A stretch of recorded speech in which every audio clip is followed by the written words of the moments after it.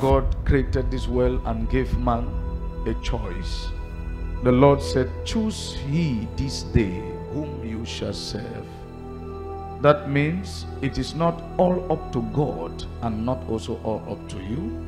You and God must collaborate.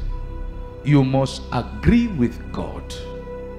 Even a prophecy, a good plan of God may not come to pass when there is disobedience. The book of Ezekiel, Lucifer was used as an example. God says, I created you as a symbol of beauty. That means God had a good purpose. Oh, you mighty cherub that covereth, I made you to walk on my holy mountain. Look at the good plan of God. You may start well, but you end bad. God has sent me today to talk to you who is serious. Who is serious-minded.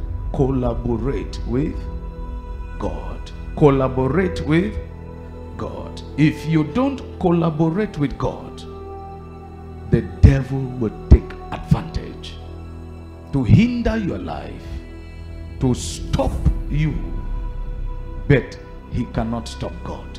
You know, victory belongs to Jesus. God created Lucifer. He said, I made you to walk on my holy mountain. Look at a good relationship. How did it end? Think about it. It didn't end well. Something began in perfectness. You were a symbol of perfection. I gave you powers, anointed you, but due to your excess moves, you were corrupted. Sin was found in you, and now I reject you. I cast you away as a profane thing. That means you must what? Collaborate. If you don't agree, you and God will be like this. Each person must make a decision from his heart. As for me and my household, that is my prayer for my own household. You should make a decision, a good decision, to produce good results. If you make a bad decision, bad results will come forth. So the decisions you make will determine the results you get. Ask God to assist you in decision making. Lord, help me to decide as you would have decided. Not my decision, not my will, not my motive, not my feelings, but Lord, how do you feel? Let me feel like you. You must agree with God. To agree with God is to agree with his word.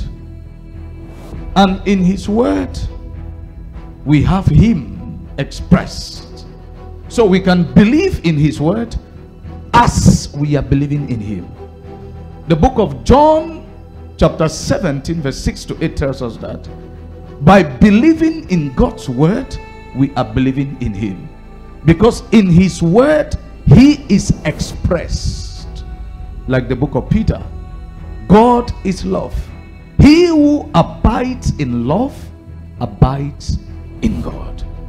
You have to collaborate to seal up your breakthrough. Say, I have decided to collaborate with Jesus to seal up my breakthrough. Let my breakthrough be permanent.